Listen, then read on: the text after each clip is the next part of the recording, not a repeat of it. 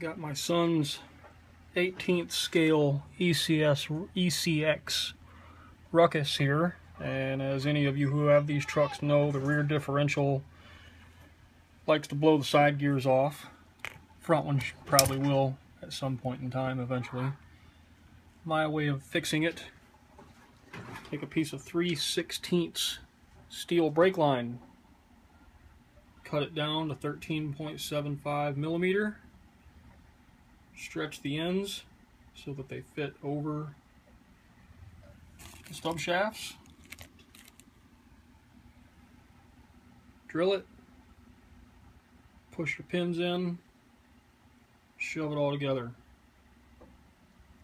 Once I put this in, I think I'm actually going to pack some JB Weld in there just to kind of reinforce everything.